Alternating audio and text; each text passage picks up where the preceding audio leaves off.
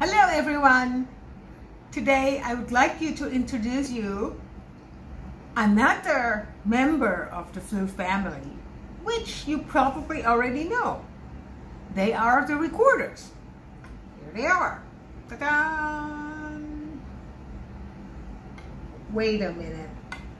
You only know one recorder, right? Which is probably this one. You've been playing that when you were in year 3. And this one we call soprano recorder. Now, let me introduce you a smaller one of the same family. This one. We are calling this sopranino recorder. Let's look at the size. Soprano, sopranino. The soprano recorder is in the key of C, which means if you press every finger, that's the C.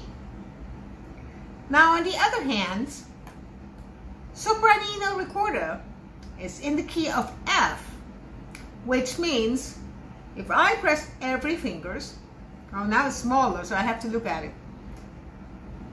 You can see my hand are all next to each other now, all my fingers. And this is in the key of F, so this is an F. Now you can compare the fingerings. Look at my finger. This is a little bit far apart, you see? Now, the next one is called an alto.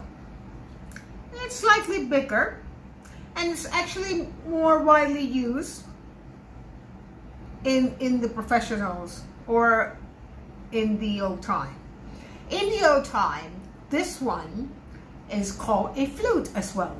And the flute that you are playing is called transverse flute or the side-blown flute. Or in the old day we call it traverso. There is another video that I introduce you what is the traverso. But this one, if you look at the old music, they call this flute. Now this one I made myself from cherry wood when I learned how to make flute. Let's try the sound of the 3. Now, let's try the tiny size recorder. It's called a sopranino. It has a very high voice. Now let's play the soprano recorder, the one that you are familiar with.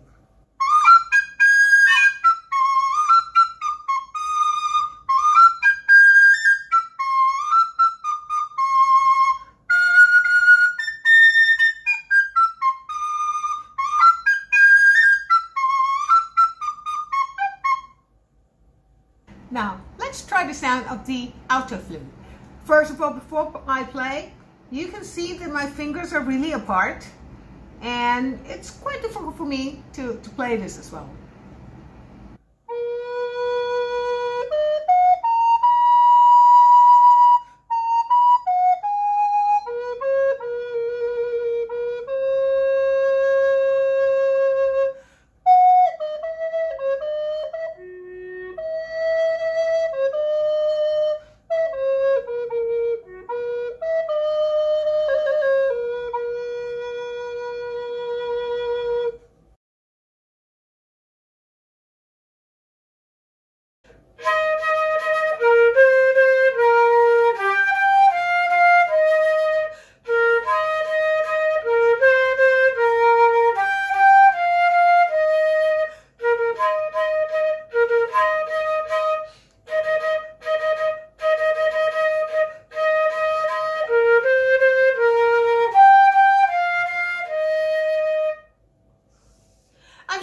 What song is this?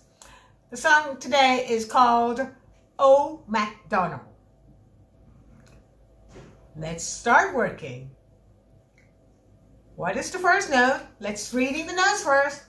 Again, we start off with the 5-line staff, and if the notes are in lines, you think of this sentence, every good boy does fine. Or if the notes is in the space, we go F-A-C-E. So the first note is in the line or in the space. Aha! It's in the space. So you go with F-A-C-E. C, E, and it's the fourth space, so the first note is an E. By the way, since this song is in B flat key, every B or every E flat are either B flat or E flat. Sometimes I might omit that, but be sure that every note has flat on B or E. All right, let's look at the first note. So F, A, C, E. The first note is an E flat. So there are 3 E's flat. The fourth note is every good boy. It's the B flat. Next one is one level up. Here, F, A, C is a C, and then a B flat. So basically there are E flat, E flat, E flat, B flat, C, C, B flat. Let's try playing that.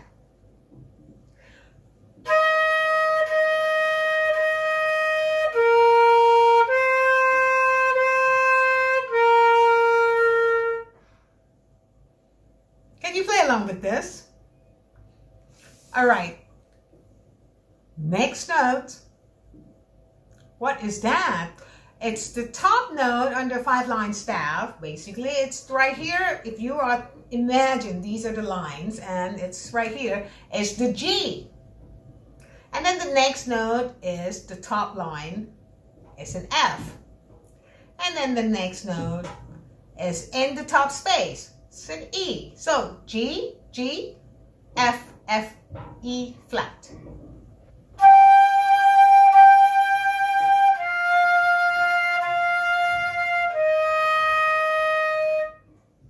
Can you play from the beginning to here? Basically, we will have to play it twice. Let's try it. I will slow down a little bit. 1, 2, 3, 4.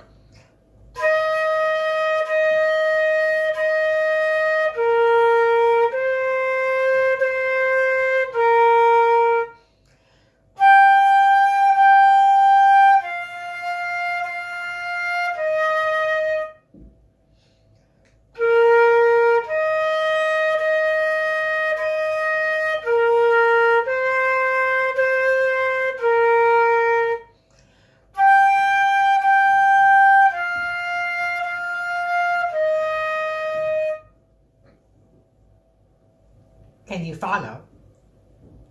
Let's move on. Next note, there are only 2 notes, B flat and E flat, and we play it twice. Let's try that. 1, 2, 3.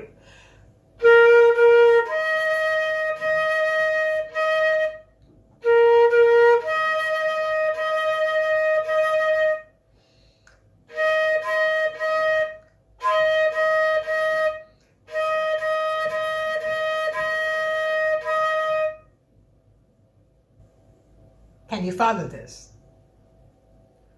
And the rest are the same as the beginning.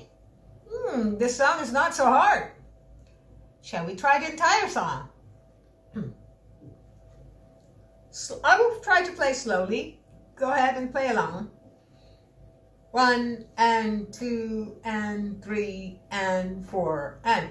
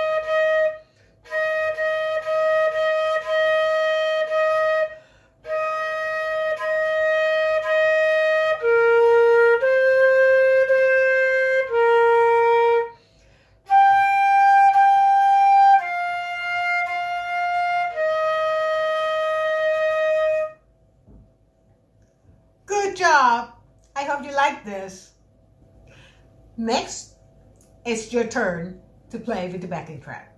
I hope it's fun.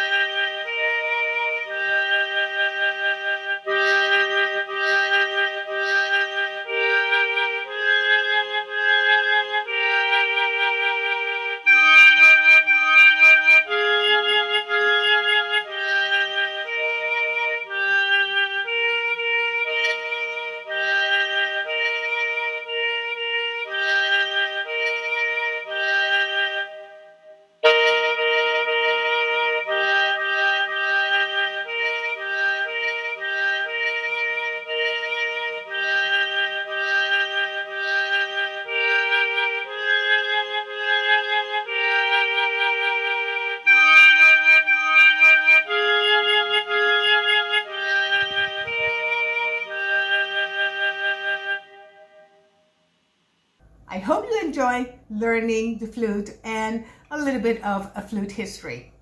See you next time. Goodbye for now.